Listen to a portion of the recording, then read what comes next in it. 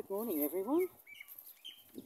Sunday the 5th of March, a beautiful sunny day. It's going to be a hot one, 32 apparently. Out on an early morning walk to beat the sun.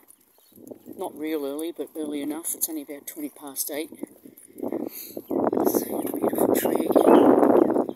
And everything's going fine with Hogan. That's the house. Yeah, he's got the house with the chickens in the front yard. He loves them. Yeah. He doesn't show any aggression. Pigeons or the chooks, which is good. We don't want him to be nasty to other animals. He just has a look at them and yeah. He's a good boy. Very good boy. There he goes again. I love that.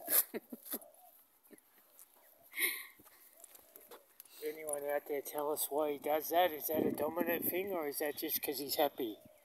I think that's a happy kick, yeah? The happy dance? The happy scratch. It's the happy scratch. Oh, he's so cute. Yeah, no dramas. It was a hot day yesterday too, so we couldn't go out for our afternoon walk. Way too hot. Like I said, he's got pink skin, a lot of pink skin, especially on his nose and one eye. So quite protective of him in that way. And also, who wants to walk on a really hot ground without shoes, you know? So you've got to keep that in mind. I see a lot of people walking their dogs in hot weather, and I think to myself, you've got shoes on, but the dog hasn't. How does that work? Like, they've got no concern for the poor dog. Anyway, it just makes me, it pisses me off actually, but